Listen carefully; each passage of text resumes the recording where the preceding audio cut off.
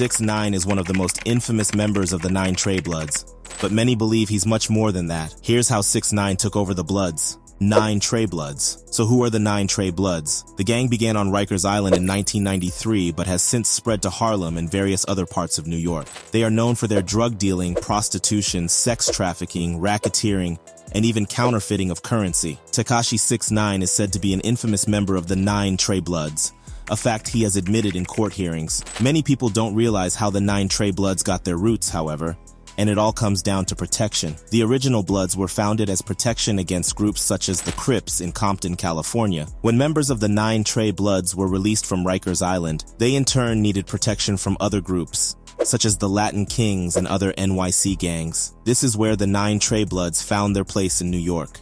Previous arrests. Despite 6ix9ine being the most publicized instance of the Nine Trey Bloods getting caught lacking, they are no strangers to the law. In 2006, 19 members of the Nine Trey Bloods were arrested in a sting referred to as Operation 9 Connect. All of them were charged with various offenses such as drug dealing, weapons possession, and extortion. In 2011, 2 more members of the New Jersey set were caught on multiple charges and sentenced to 13 years each in 2014. Later that same year, 3 members from the Virginia set were convicted of racketeering, robbery, cocaine distribution, sex trafficking, and firearms-related offenses. 6ix9ine joins. Now 6ix9ine wasn't always part of the Nine Trey Bloods, and he was actually welcomed in after a chance meeting while he was homeless. 6ix9ine had previously lived in the Bronx, and after being evicted from his apartment, he began to stay at a halfway house that was frequented by members of the Nine Trey Bloods. It was here where he met Snow Billy and Psycho Billy, 2 well-regarded members of the gang. Both encouraged 6ix9ine to pursue music as a career and offered him protection from other gangs in exchange for his loyalty to their group,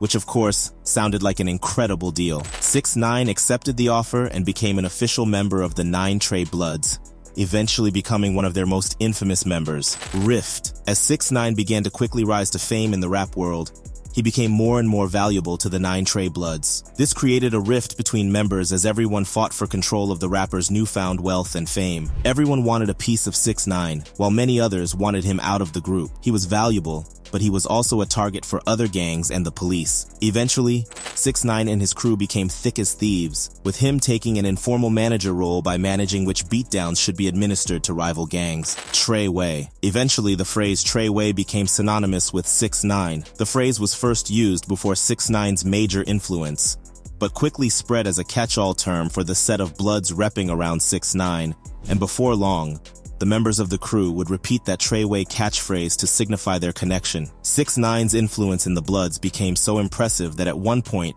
he had a music video with not just dozens, but hundreds of Bloods on set. It was this video that 6ix9ine famously said had 200 Bloods on 100 Crips, and it's no surprise considering his influence at this point. Shorty, one of Tekashi's biggest influences and the way he was able to take over the Bloods, was through Shotty or Kafano Jordan. Shotty was the de facto leader of the Nine Trey Bloods for several years, and it's believed that he and 6ix9ine formed a brotherly bond with each other. Shorty managed 6ix9ine's career, but more importantly, protected him from rival gangs and police. Tekashi even credits Shotty for helping him dodge jail time in a previous criminal case. Eventually, however, things soured as 6ix9ine became annoyed that the Bloods were taking too big of a cut of his earnings, which eventually led to Tekashi all but disowning the Bloods he had taken over.